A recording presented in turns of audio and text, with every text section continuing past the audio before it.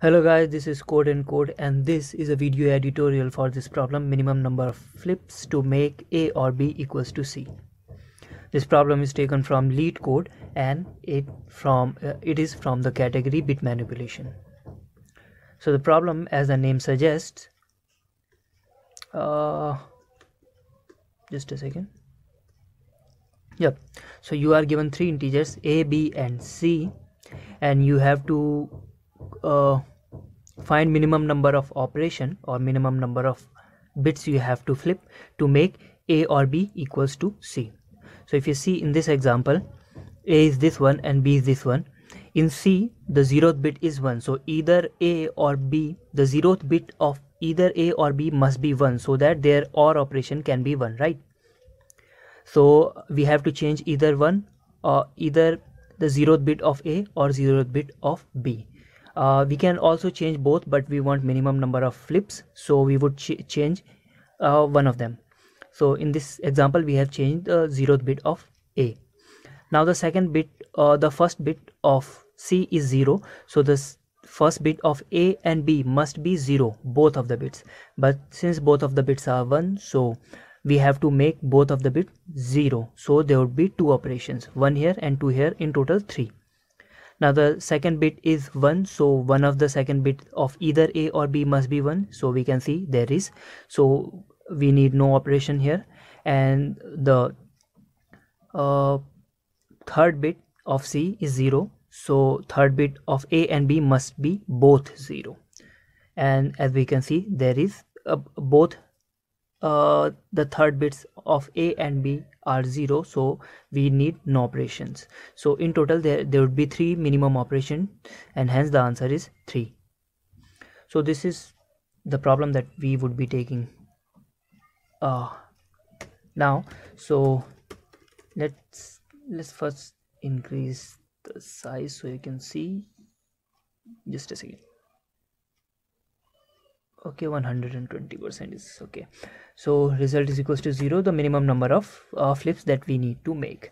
Now since the input is integer, which is 32-bit integer, so there are 0 to 31 bits, so we would check for each bit. Let's bool x false, y false and z false. Now bool x, y and z are the would represent the ith bit of A, B and C. So x would represent the ith bit, I is equals to 0, so x would represent the ith bit of A, whether ith bit of A is set or not. If ith bit of A is set, then x would be true, otherwise x would be false. Same goes for B and C. So if ith bit of A is non-zero, then x is equals to true. I have explained how this works in the bit manipulation course series, so just if you have no idea how to test whether the ith bit is set or not, just go and watch those lectures. So we have to do the same for B and C. So just replace this with B and this with Y, this with C and this with Z. So what is happening here, we are taking x would represent true or false depending upon whether the ith bit of A is set or not. Y would represent true or false depending upon the ith bit in B is set or not, and same is for C. So there are two conditions.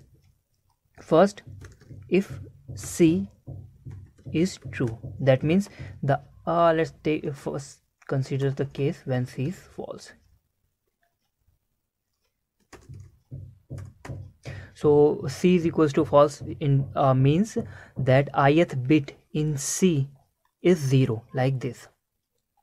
So if ith bit in C is 0, that means the ith bit of A and B both should be 0. So if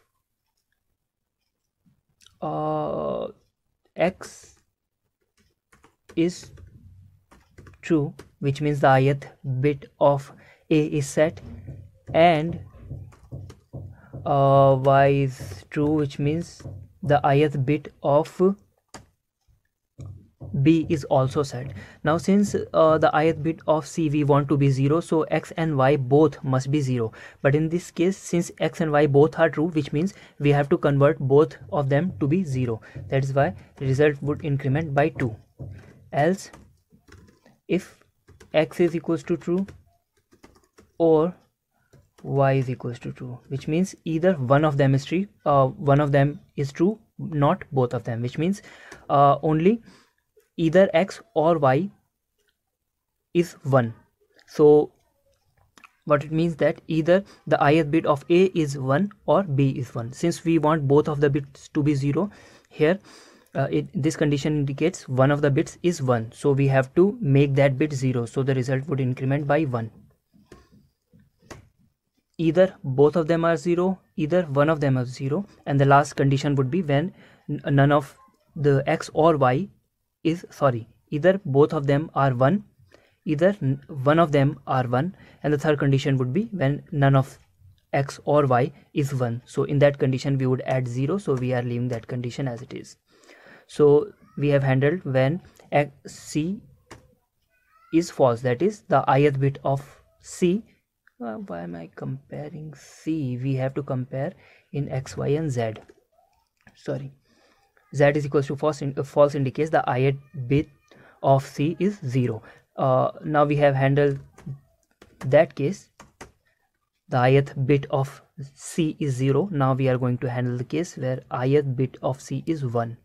In that case, if the ith bit in C is 1, then one of either A or B, the ith bit of A or B, one of them have to be 1, right? If both of them is 0, then we would increment the count by 1, because if both of them are 0, then we would make one of them to be 1, right? So the count would increment by 1. That is the only case we have to increment, otherwise we would leave as it is. So if X is false and Y is false, if neither X nor Y is false, neither X nor Y is true, which means both of them are 0, so we would change one of them to be 1. So in that case, the result would increment by 1, and this would be our final answer, so we would return result. Let's see. So finally we will let's run this and test. Now the test is running. As we can see, the sample test cases are passing at least.